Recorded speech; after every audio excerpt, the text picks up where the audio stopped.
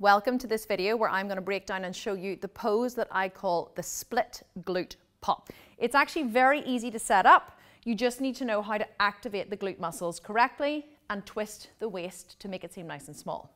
So to set up the split glute pop, you want to play around with the position of the legs. I usually step forward with my right foot and step back with my left foot. Then look into the mirror and twist your body towards the camera. What you're looking for here is the lift here of the second glute. So watch what happens when I activate my back glute. Here I am relaxed, here I am with the glute activated. Do you see the difference when I activate the glute? Lift the shoulder around, relax the hand, take the shot. Hand on hip, take the shot. Play around with the placement, make this pose your own, and have lots of fun with it.